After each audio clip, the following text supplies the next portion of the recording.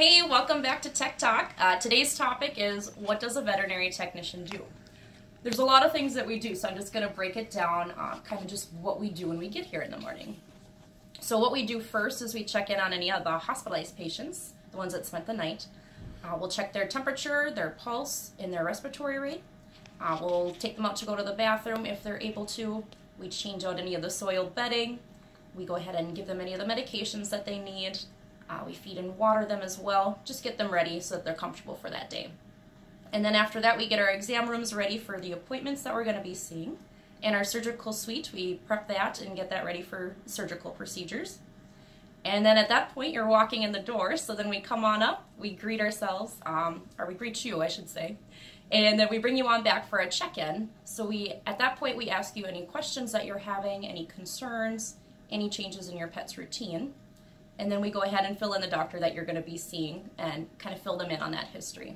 And then we come on into the exam room together. Our job during that time is just to restrain your pet, keep them on the table or on the floor, just in a comfortable position so it's easier for everybody.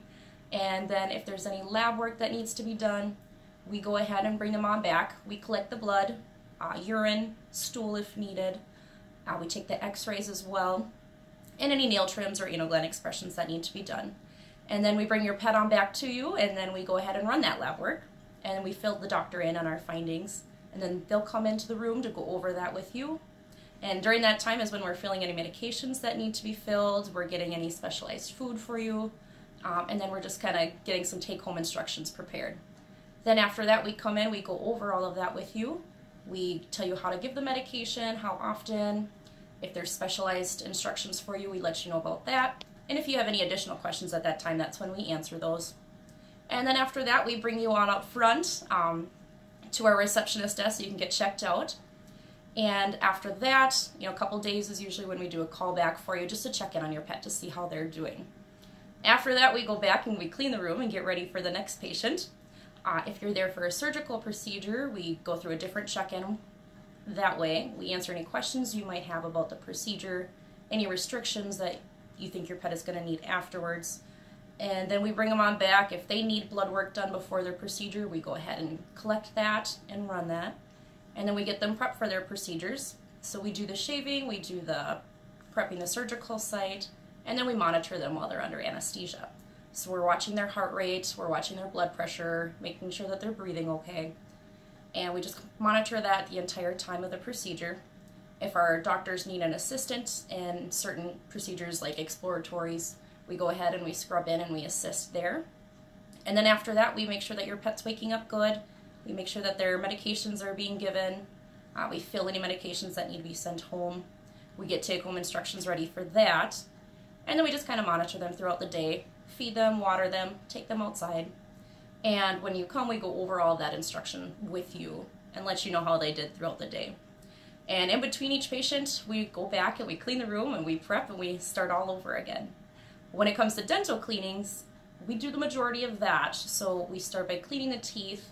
We measure around each tooth to make sure there's no infection pockets. If there's x-rays that need to be taken, we go ahead and do that. And then we fill the doctor in on any problem teeth. And then they go ahead and do the extractions. So that's just basically the morning. And then after that, it just keeps going on and on. So we do appointment after appointment. We just make sure that we're moving our doctor through each one so that we can see everybody that was scheduled that day, or if there's an emergency that came in, we just make sure that we're able to move through each one so we can see you all.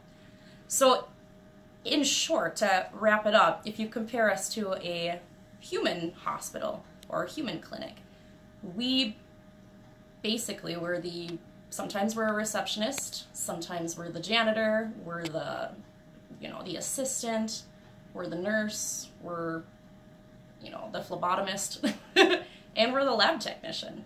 So there's a lot of things that we do. The things that we can't do is prescribe medication, diagnose, and actually perform the surgical procedures solo. So that's basically all that we can't do. All right, well, thank you everyone. Have a great day.